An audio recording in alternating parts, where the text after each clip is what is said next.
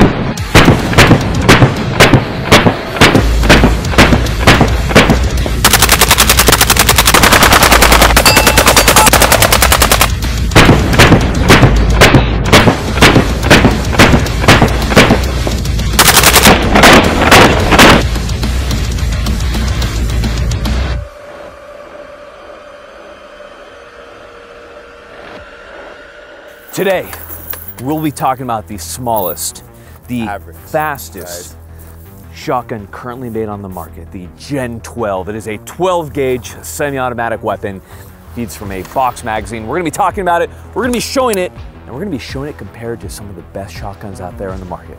Today on Grand Thumb, shotguns. The average size shotgun, some would say oversized, pretty big actually, yeah, very big. It depends on whose hands is holding it. That's a good question, yeah. True. Race. But before we start, we of course have to thank the biggest sponsor of the channel. The biggest sponsor of the channel is who, Charlie? The Sonoran Desert Institute. The Sonoran Desert Institute. A big thank you to them for sponsoring this channel. We can't thank them enough. If you're looking to get your start in gunsmithing, they are the people to go to. We love them. Thank you to the Sonoran Desert Institute. And of course, what else could we not forget, Charlie? Primary Arms. Primary Arms. Awesome optics, you know what? And they are there at a great price. Thank you so much to Primary Arms. They absolutely rock. And of course, I have to give a big thank you to Norm Ammunition. Ladies and gentlemen, am I often forgotten, but most certainly not by me. Talking about the Gen 12 today, I think it's going to make the most sense for us to directly compare it to a lot of the very popular military shotguns out there. So we have a couple different shotguns here. We have a Mossberg 590A1. We have the very venerable Benelli M4, and we're going to be comparing the speed of 2 rounds and then a reload off of these different shotguns. Now, Charlie, you're going to... So Charlie Shotgun Shell Fingers is going to be running the 590A1. He'll be firing 2 rounds, then he'll be reloading. Charlie has no dexterity. He's seeing a doctor for it, so we'll see how that goes. I'll be running the Benelli M4 and then the Gen 12, and we'll be comparing them directly in a couple of different drills after that. So talk is cheap. Ammunition is what, Charlie? Ammunition is provided by Norma. So we're gonna be running Charlie through the 590A1. He's gonna be firing 2 rounds. He will reload 1. He's going to reload 1, and then we're going to see the speed. We're going to be using a shot timer, and we'll see what the speed is. Charlie, do you understand the course of fire? Yeah. Left target. Left target right there. There we are. Okay. Shooter, are you ready? Yes, sir. Stand by. Ah! Oh. A-zone all day. You know, close enough. Let's go check it out. Close. I got it in the A-zone. I actually fired 4 shots. Yeah, that's it. So we have a slug with the wad behind it, hence we have the second hole right there. So 2 shots. It was supposed to be 3, but close enough for government work. All right, we got the Benelli M4. We're firing 2. There's just 1 empty. Yeah, 2. We're firing 2. And then I'll do a reload. That's a nice shotgun. That's probably adjusted just to you, huh? It is. Oh, okay. Yeah. Shooter ready? Yep. Stand by. Oh, Lord. 525. Not bad. 453. A little fumbly. All A-zone. Eat your heart out, Lucas Botkin. Yeah, lick my buttkin. All right, we got the Gen 12 here, which is magazine fed. We got 2 rounds in here. We got pocket reload, which is the best reloading.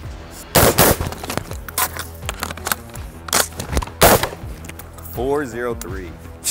Take that, Benelli. Now, obviously, a magazine-fed reload is going to be way easier than the tube-fed reloads that we typically see on these more traditional shotguns. So that's going to be fairly obvious there. So that's one thing that's really nice about the Gen 12 is it is a mag-fed. But beyond that, unlike the Sega, it is a mag-fed that works. All the Russian guys are going to be very angry at me right now, but it hurts because it's true. So what we're going to be doing right now is we're going to be doing a recoil test. We're going to be running these different shotguns and seeing how the recoil feels between all of them. All right, recoil test. We have full power slugs. We'll start with the 590A1, which is a pump action shotgun.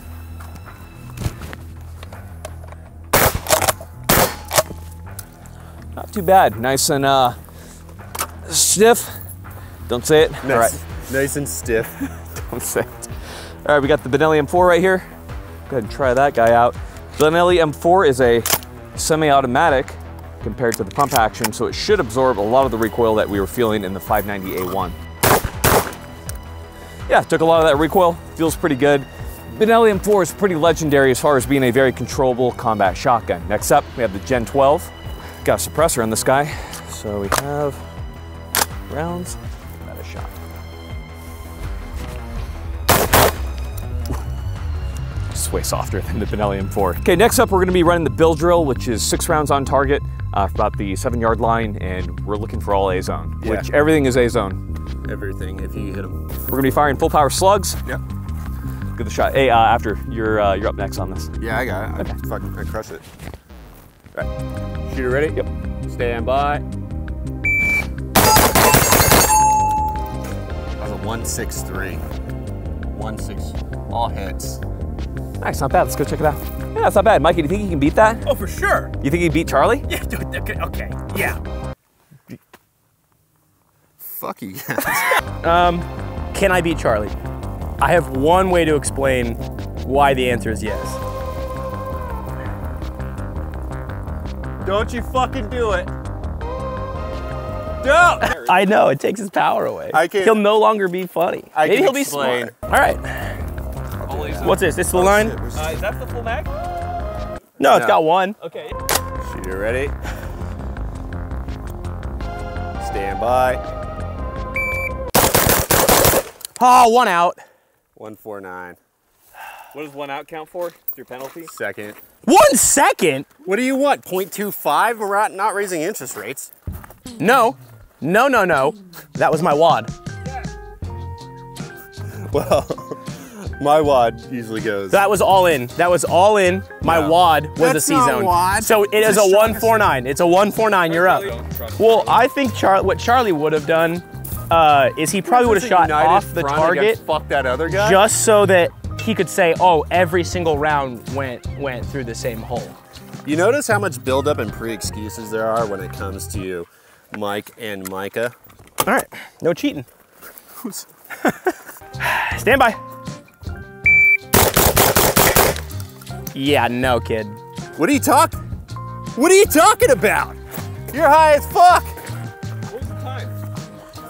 152, so I won anyway. No, you didn't. You had a second for It was a wad. Get in the comments. Was Micah's legit? Was it a wad? Was it an errant shot? It's gonna come down to a vote. Loser gets fired. I don't care. Next up is Mozambique. Argue about that one in the comments. It's gonna be 2 to the chest, 1 to the head, and we'll see who wins. Yeah, well, go. Shoot, all right. Shooter ready? Aiming at the feet of the target, everybody see that? Yeah, if you guys feel like rewinding, you'll notice this is much lower than his previous low ready. Shooter ready? Yeah. Stand by. Ooh, low on the head box. We're counting that? No? Yeah. Okay. That's rectangle is BS. The whole head counts. No. Every other time I've been to this range, if you don't hit it in there, since we're gonna start a war, that doesn't count. That's out. Bold words from somebody who lost the drill. Shooter, are you ready? Yep. Stand by. He's not even aiming at the feet. Look at that. Oh, look at his low ready. Oh, Low ready. caught him. Yeah. Caught in, wait, Oh, 4K. now we're gonna get caught. I Caught in never 4K. started the argument. Shooter ready. I wonder what I'm, okay, let's do it. Stand by. That's pretty good. That's pretty good. That was 114. What was my time? Whew, she's hot. You're a little bit closer than we were standing on that side. Okay, I'll back up. I'll back up. All right. Aim it at the feet. Okay, I just want to double check. I'm a doctor, you get a second opinion. All right, shooter ready? Yep. Stand by. Ah, safety. It didn't go up. Ooh, fuck that kid. Stand by.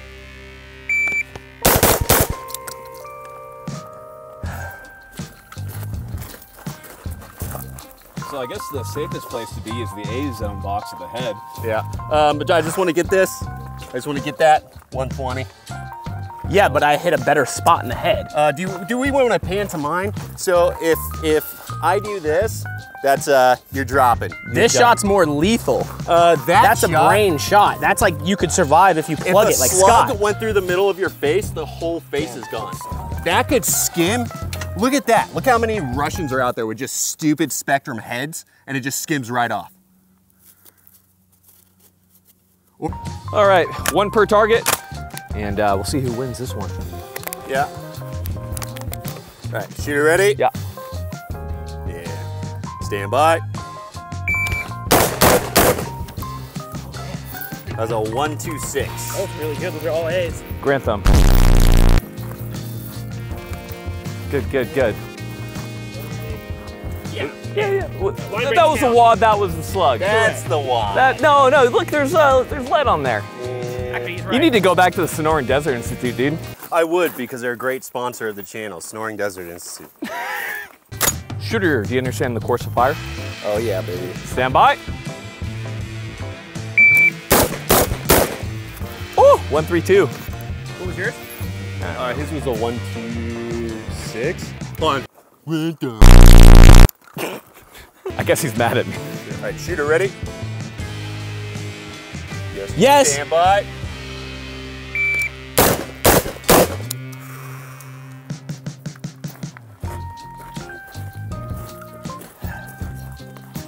Line break. That counts. They were all hits. They were all hits. They were touching line. Oh no, what That's a wad. Oh, let's It's obviously a wad. 154. This one will come down to a vote. Who do you think won? Get in the comment section and comment. It comes down to style. It comes down to what you can shoot. And Charlie can shoot guns, but not cameras and guns. But I can shoot guns while wearing a lab coat. Thank you, Desert Snoring Institute. In what, 90-degree heat? Next one, we'll be shooting the ballistic dummy lab. Next up, we'll be testing the ballistic capability of the Gen 12. So we have buckshot, and we have this why is it so small? I don't know, it never finished growing. There are actually a lot of people out there that can only move from here up. All right, we have federal flight control buckshot, pretty powerful. And go ahead and we'll run it and see what happens.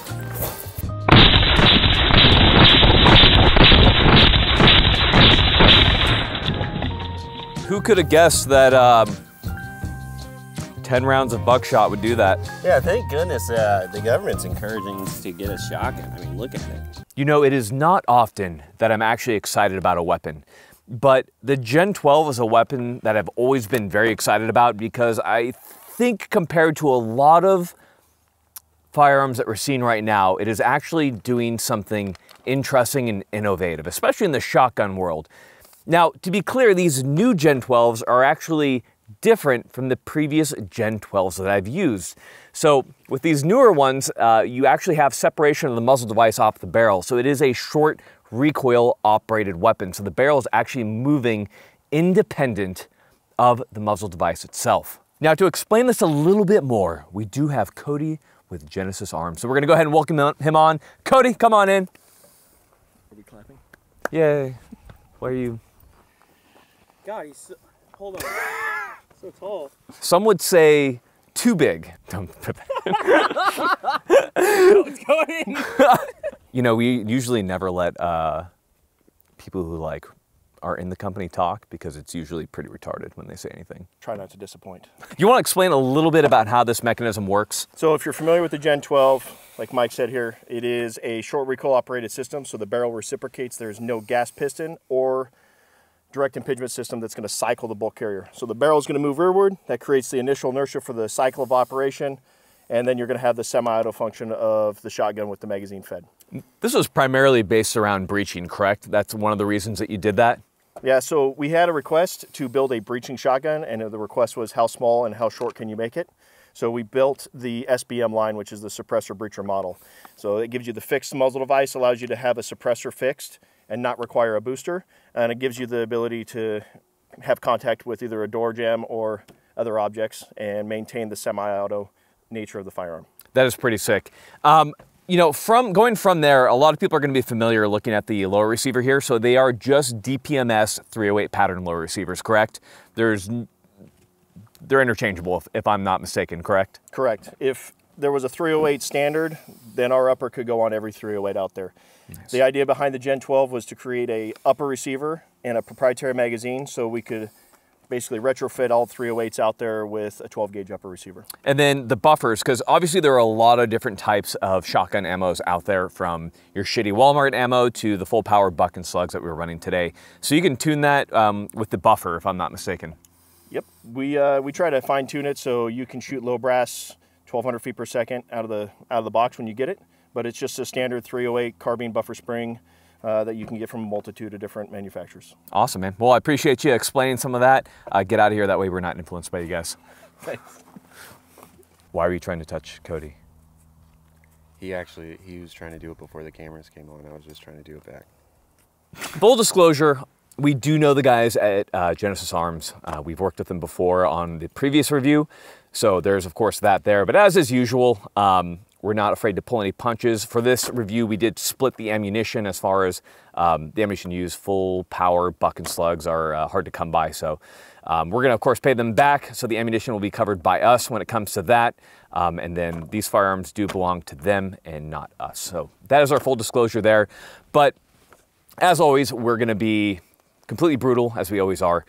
Getting into it, there is one problem that you really do run into on the Gen 12, and that is that with the 12 gauge recoil, although these do have M-lock slots on them, I would not recommend using the M-lock for lights or anything like that. We've had quite a few M-locks just either rip or fail. So if you're gonna run this at the light, I highly recommend you use the Picatinny mount. That's gonna be your best bet when it comes to longevity on this particular weapon. The best part about the Gen 12 definitely comes into the action, because like we talked about, and as we showed, the Gen 12 is a very low recoiling weapon, especially when you consider the size. If we were to compare this to like the breaching shotgun that we have from Remington, like the MCS, this is on order of magnitude, I would say 2 to 3 times less recoil than that weapon. So when we talk about a breaching weapon and the recoil that you're getting off it, this is much more manageable. So I have a lot of good things to say about this, not just in terms of it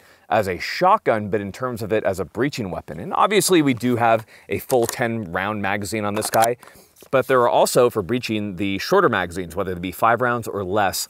That way they don't get in the way quite as much. And obviously if you were, just wanted to go crazy, I'm sure they're gonna be making larger mags than this in the very near future. Now, we've fired a lot of shotguns on Grand Thumb here, and when you talk about capacity on a magazine, it is always a problem, because either you're managing your tube and you're just constantly reloading and you're emptying that thing and it's just a ass pain to try to get those shells back in there.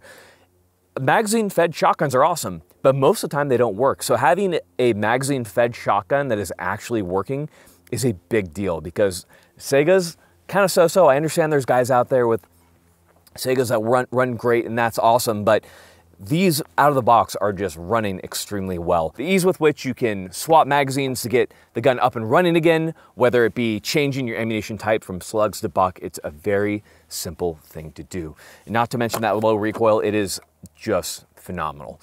And the best part about it, in my mind, is going to be the fire control system. And that is that you really don't have to learn it.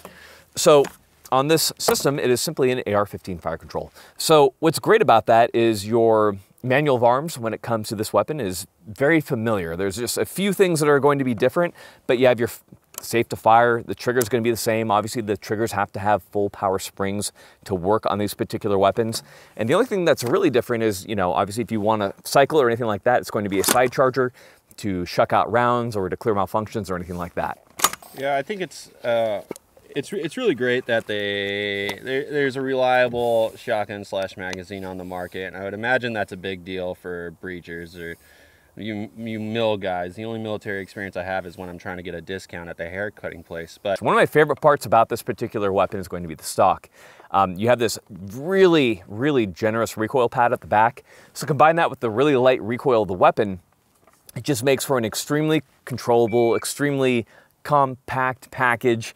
And I really love the direction it's going. What's really interesting to me is that these really short barrels, due to the short recoil action, the short barrels actually recoil less due to the moving mass. Now, that being said, there are longer barrels depending on what you need to do, whether you're trying to shoot down drones or what have you. So really, this will fill a lot of different roles. And, you know, kind of coming down to it, I really want to say something terrible because I want to be spicy, but there's nothing really spicy to be said other than the M-lock, you're going to break your light. So put the light in the Picatinny and you're going to be great. And this is an incredible weapon. Now, is it going to be worth it to you? Yeah, I think it'd be worth it to me, especially if, I don't know, like a discount or something, but it'd definitely be worth it. So guys, I think it's completely worth it. I think it is a natural progression of shotgun technology. If you get out to a range and try them out, I think you're going to love it. So if you really wanted a fast, compact, magazine-fed shotgun, this is it right here, guys. Go check it out. Big thank you to the Genesis Arms guys for bringing this out and the Gen 12. But like we always talk about, Charlie, Training. Exactly. As cool as this gun is, if you don't have the training, it's not going to matter. So get out there, get the training. Guys, thank you so much for watching. Get that training from Bear Solutions, Haley Strategic. Where else can they get training? Onward Research when the time comes. Very, very soon, guys. Definitely keep an eye on that. Ladies and gentlemen, thank you so much. We got nothing else for you. We're done. Final dad advice. Micah, what is the dad advice for today? Dad advice for today is Micah's a dad. I don't know if you guys know. yeah. I call him Daddy. Look good. Ooh, Take yeah. pride Yeah. in when you leave your house. A pet peeve of mine is seeing people in pajamas at the store. I could be wrong for that, but just look good. Unacceptable. You'll feel better about yourself, and if you're single, you'll get girls.